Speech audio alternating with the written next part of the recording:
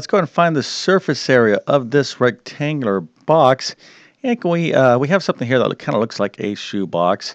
And what we want to do, of course, is to find the surface area. So the dimensions is this box is 2 inches high, 3 inches wide, and 5 inches long. So there's actually a formula that you could write to calculate the surface area of this box, but in a lot of ways it's kind of common sense. So if you forgot the formula, you should still be able to reason through and calculate the surface area if you have a good solid understanding of what the surface area means. But if you think you could do this problem, go ahead and put your answer into the comment section.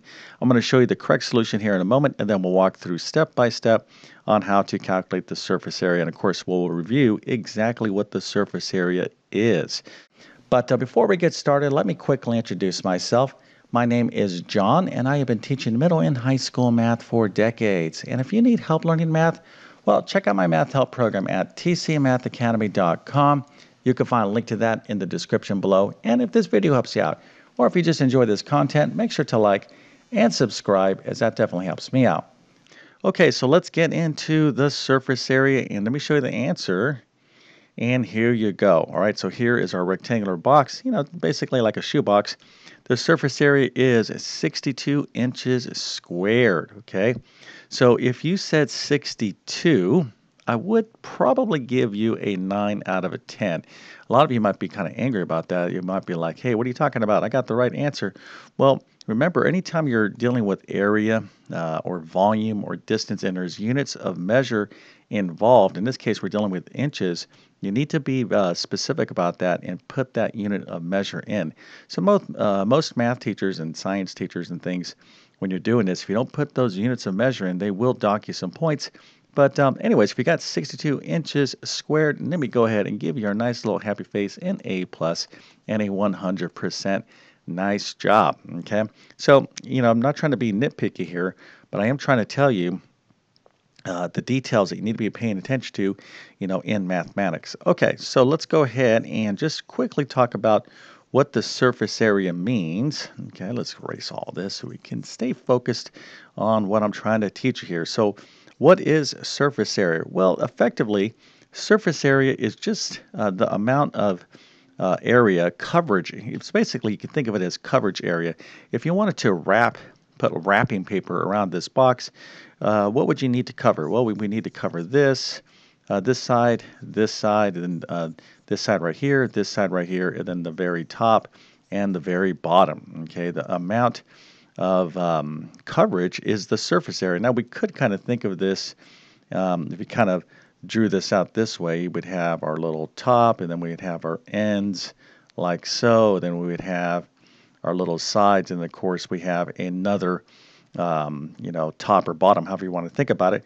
But you're going to have all these various parts. Right here we have 1, 2, 3, 4, 5. But remember, we do have another part here. So the 6 little rectangles that we have to effectively calculate the area and then add up. Okay, so when you're thinking about surface area, you're basically thinking about coverage area, all right? How much wrapping paper it would take to wrap something up. And that would be the case with like a cylinder or anything, okay? Just think, all right, here is something I want to wrap up. I need some wrapping paper right here. I'll need some wrapping paper right here, and then I need some wrapping paper that goes around like that as well. So again, you don't have to have specific formulas for every single little figure that you encounter. You just have to have the right concept about what surface area is. Now, in this particular problem, you do need to know that the area of a rectangle is what? Well, any rectangle, it's going to be the length times the width. Doesn't make a difference what you're dealing with. Okay, so this is probably the most basic formula that you're going to have to keep in mind in order to figure this out. Now, I did stress that when you're dealing with area, you're always dealing with units of measure squared. Okay, so units of measure squared. So make sure you are dealing with all the same units of measure. So in other words, if this was feet and these were in inches, you have to put everything in the same unit of measure, and then your final answer is going to be in that particular unit of measure squared. Okay, so let's go ahead and get into this problem now. Now that we understand what surface area is, pretty straightforward stuff. let's go ahead and take a look at this box this way. So as I kind of indicated, we're dealing with 6 sides here, right? So we have an end right here, and then we have another end. We're going to have to find the areas of these, but if you notice here, these ends are the same dimension. So if we look, it's going to be a 2 by 3 little rectangle we have to figure out. This is a 2 by 3 as well, but we have an end and an end right there, and I'm going to erase that. Then we have these sides, so we have a side right here and a side right there. And let's see what the dimensions are of this side. Okay, matter of fact, why don't you tell me what you think the dimensions are? Well, if you look here, it's going to be 5 by what? 5 by 2. Okay, so here is the height. So you remember this is the height, and then we need this length. So this is going to be a 5 by 2. And then we have the what? Well, we have these tops and bottoms. But again, these are going to be the same dimension.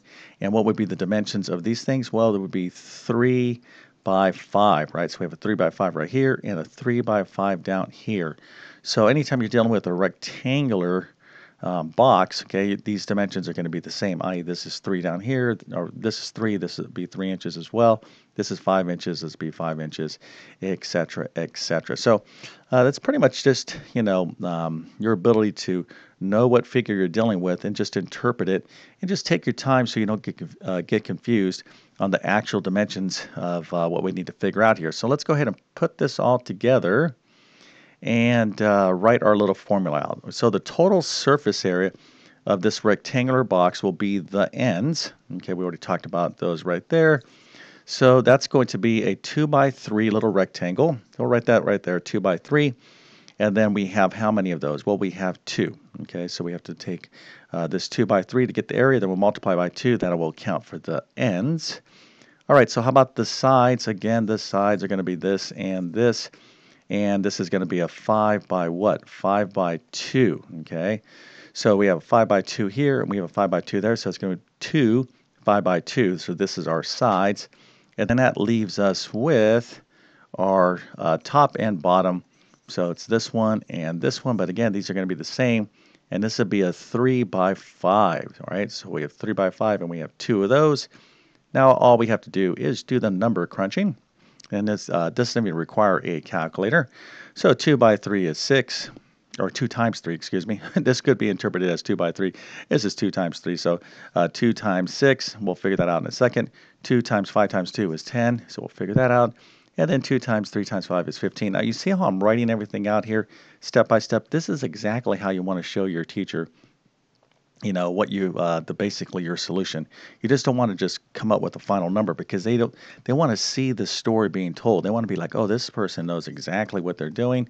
And even if you make a little arithmetic error, or even something on a unit of measure, you're going to get the majority of points. Okay, remember, math really is, in terms of getting a grade or being in a class where you do get some sort of grade out of it, it's a game of partial credit. Okay, don't think in terms of pass, fail, or right or wrong. It's really like, how much do you understand? If you can prove to your teacher that you understand a good amount of what's going on, they're going to give you a good amount of points. Okay, all right, so let's go ahead and put this all together. So here we have 12, this would be 20, and 2 times 15 is 30, and all together that's 62.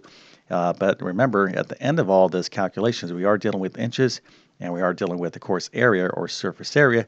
So 62 inches squared.